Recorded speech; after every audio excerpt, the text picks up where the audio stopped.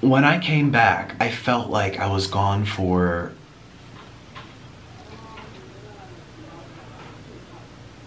I don't even know. All I remember is when this happens, I'm going through like a tunnel and like a tube really fast, and it's dark. It looks like outer space. But I see all these lights and I feel happy. It's weird. It's like this sensation throughout my whole body where I just feel pure bliss. And I remember reading a book about this in middle school. It was called what was it called? It's about a boy with seizures. It's just one thing after another with me. I'm sorry. The last time I made a video on this channel in real time, I told you I'm done. And at this point in time, I don't even know. I do know when I go back to the States, I'm enrolling into counseling, or at least I'm looking into it. I don't have insurance. I know a lot of you guys brought it up on Twitter, but I need to find a better way to get my emotions out, right? So anyways, I'm here at my mukbang table, and I just want to share with you guys something that, I don't want to say unique because it's not a positive thing. It's scary, but almost fascinating. And I 90% of you watching this have never experienced this. And I want to tell you what I saw and what I felt. And I've been going through this my whole life, okay? What makes this scarier than all the other times is, well, I was hooked up to a pulse reader on my finger, and the monitor was over here, and you know, doot. My mom is a registered nurse. She's been helping me figure out what's wrong my whole life. I remember so many times her taking me to not only therapists and counselors for, you know, behavioral issues, but also I remember when I was a kid, I was hooked up to this machine. It was like glue stuck in my hair and all these wires, and I remember being in a dark room and the window was over there, and I remember I had pretended to sleep because they told me to sleep. They were going to monitor my brain waves or something like that. And I remember pretending because I couldn't actually fall asleep.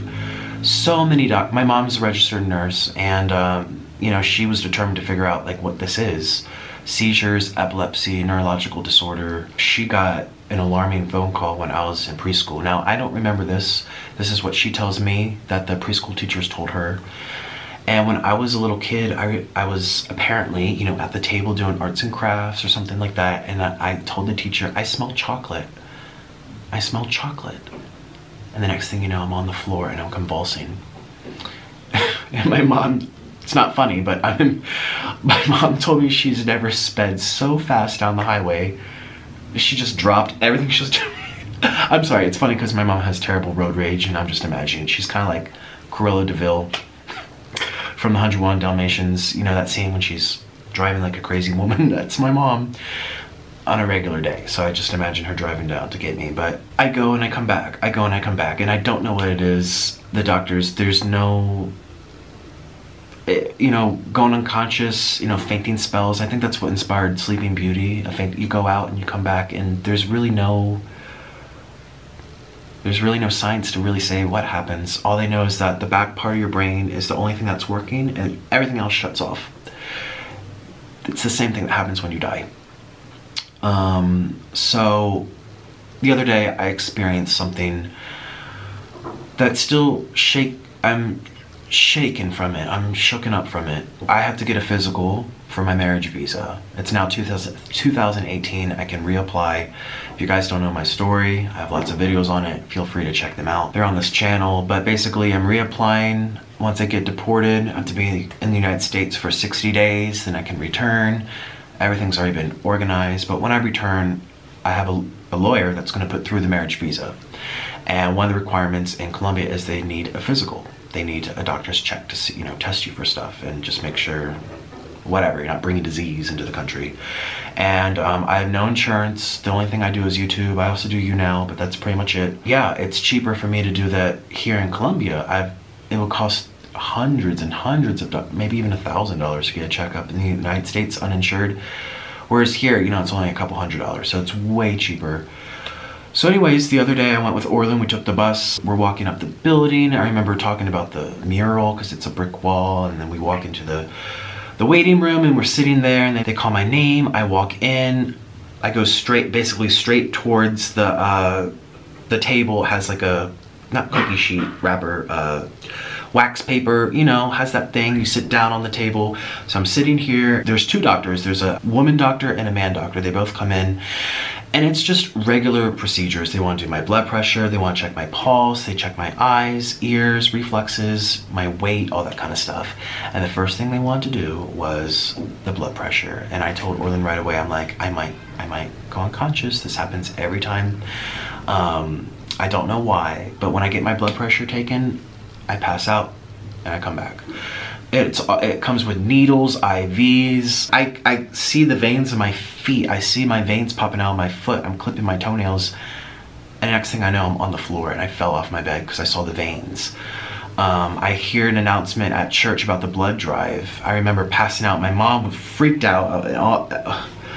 I remember going apartment shopping with my aunt and my cousin in Pennsylvania. She was considering to move there, and I hit my knee on the door. The next thing I know, I'm this close to the curb.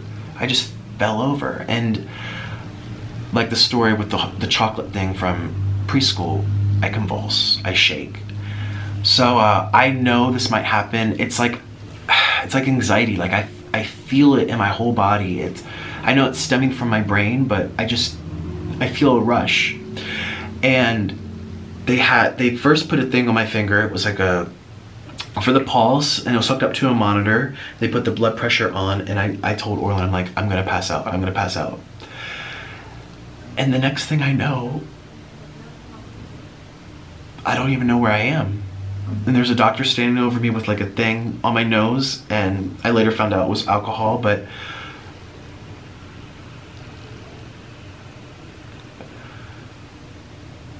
since I was hooked up to a monitor, and then just flatlined for a couple seconds. It was like 3 seconds, 4 seconds. My heart skipped beats for 4 seconds. That's crazy. When I came back, I felt like I was gone for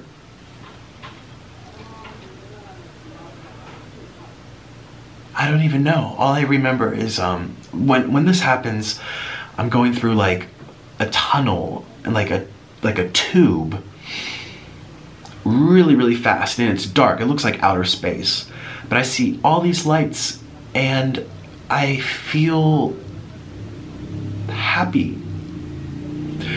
It's weird. It's like this sensation throughout my whole body where I just feel pure bliss. And I remember reading a book about this in middle school. It was called what was it called? It's about a boy with seizures by Terry Truman, I think. And it was fascinating to me because I was trying to figure out why this happens to me, and I read that book, and it was through the perspective of the boy who has the seizures or epilepsy. And I remember at the end, he thought his father was going to kill him. Oh no, spoiler alert, but he thought he was going to die, and he says, the next thing he knows, he feels like he's flying, and he feels this sense of happiness, but on the other side, everyone sees him shaking, and they feel like he's in so much pain. And when I come back, it takes like 2 hours for me to feel stable. The first thing that came to my mind was like, I need a steak, I need iron, I had like steak floating in my head. And to be completely honest, these past 3 or 4 days, I had been vegan. Not because I want to go vegan or anything, but I just had been eating a lot of junk. I think that's what made me go so crazy. You know, when you're eating fried food and mukbangs, you know, you need to balance out your body. And I thought maybe just, you know, some plant food. And it just made me feel so weak. So weak. And my immune system went down too, because I know it's embarrassing, but I have herpes, and I had all these outbreaks all of a sudden. The moment I changed my diet to vegan for like 3 days, I had all these outbreaks, and that's a drop in immune system. When you change your diet, or any kind there's a change in environment for your body, that happens, right? I don't know. I just wanted to share this with you guys. it makes me believe that dying, there's no pain. And I, you know, through all my research over the years, when people do go unconscious, they've done tests, they don't really understand what happens. Everything turns off the brain except the back, the top of the spine. And it's so that your body doesn't feel pain. The same thing happens when you die, same thing happens when you go unconscious. And some people don't wake up from it. That's the scary part. I haven't passed out for a while. The last time I passed out was, I guess, when Kiwi bit me. I don't know what came first, Kiwi or my eye getting swollen. The last time I went to the doctors, basically. That was the last time, I'm pretty sure. I can't remember. It's been a lot less. It happened way more as a child. When I broke my bone from falling off the monkey bars at the playground, my mom said, oh, and the swing. I broke all the bones I've ever broken in my body have been at the playground. My arm or my wrist and my ankle, one of the two. And my mom was there for both of them, and I'm just like, you know, going like this, and it's very scary. So I guess I'm, excuse me, making this video to say, you know, we're all afraid of dying. We're all afraid of feeling pain, you know, a bullet going through me, or dying in a plane crash, which is one of my worst fears ever, or falling off a building, or having a heart attack. You just, it's all this fear. It's all this fear that you don't want to be in pain, excruciating pain. But every time I go unconscious, I feel like in that book I read, I feel like I'm flying. I feel like I'm soaring. There's just happiness running throughout my whole body, and I see colors and lights, and that's what happens to me. That's what happens to me. So I wanted to share that with you guys. It's not like my life isn't traumatic enough through everything I'm going through. I have about 3 weeks until I'm deported. Like I said the last time I made a video right here, I was going a little crazy, and I'm gonna take down that video. Orlin has a pet snake, and the other day he fed a mouse to it, a live mouse. Peep, peep, peep, peep, peep. It was in this cardboard box, and I remember him opening the lid. The snake was there, of the container where the snake's kept. He shakes the cardboard box, the mouse falls out, and the snake looks at it, and then whoosh, really, really fast, like lightning. Whoosh. And as soon as it bit the mouse went beep, like a really high-pitched squeal.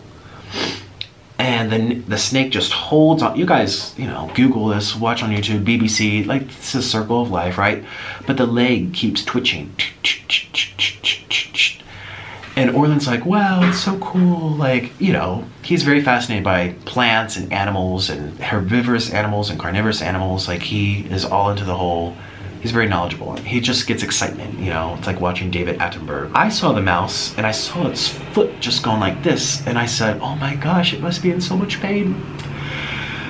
And then, a few days after that, this happened to me, and right before I made this video, I told Orlin, I said, it was like that mouse, I wonder if it was in pain the whole time. He said, no. He said, it was like, maybe like a millisecond of pain. The brain turns off, and it's just reflex. It's just reflex of the leg. It's not actually an excruciating pain. Maybe that's one thing I can bring you guys from this video. You're probably like, why am I even making this video? Maybe to bring a little comfort if you're afraid of dying, or you're afraid of being in pain when you die, going unconscious and coming back, passing out, and from what science does tell us, it's just like this release, and just so happy. It's very strange. Very, very strange. Very strange. I also would like to apologize for the crazy video I made the other day of me screaming and cursing, and I was going through a lot. I need to work at a better way of dealing with this. That's why I'm looking into counseling when I go home. If I can do that temporarily, I'm only there for 60 days. I'm looking into it, because that's just not okay. And I don't want to scare you guys. At the same time, I don't want to keep it bottled in, because one day it'll explode. That was me exploding, basically. That's like months and months of just all this inside me, of all this stuff I've been going through. It's just, boom, the bottle exploded, and I just went everywhere. I'm sorry if you made it this long in the video. You're probably a true supporter, you know, like, you want to know what I have to say and you care about me, and you're the one I really want to apologize to, because you're the one rooting for me and you're the one watching all of my videos. The haters click on, they click out after 2 seconds. So if you made it this far, I want to do a special thank you and also a special apology to you. It was not just the hate, it was also the pressure of everything going on off camera. Well, on camera too. I've shared basically everything with you guys. I'm gonna be filming some more really cool stuff. There's some noodle mukbangs. I have a whole case of noodles down here. Noodle mukbangs I wanna do. I wanna do black bean noodle. I wanna do spicy stew noodle. Lots of stuff I wanna do. So stay tuned for that. And I appreciate your time. And I will see you very soon for a regular, happy, clean slate mukbang, you know? So, thanks.